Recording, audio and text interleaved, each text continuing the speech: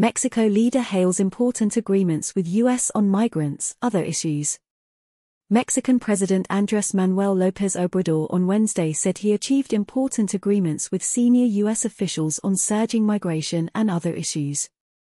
López Obrador hailed the outcome of talks with Secretary of State Antony Blinken and Homeland Security Secretary Alejandro Mayorkas, held in Mexico City to directly address issues of economic cooperation, security and migration. Important agreements were reached for the benefit of our peoples and nations, López Obrador posted on X, formerly Twitter, without providing additional details. Now, more than ever, the policy of good neighborliness is indispensable. The post-Christmas trip by Blinken and Mayorkas to Mexico underscored the importance to President Joe Biden of finding a way forward to combat surging migration. Republican lawmakers in Congress are pressing the White House to crack down on migration as a condition for voting for one of Biden's key priorities: support for Ukraine.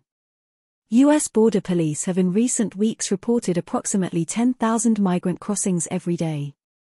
The previous fiscal year, from October 2022 through September 2023, saw a record 2.4 million encounters by U.S. Border Patrol with migrants, including at official ports of entry and elsewhere along the southern border.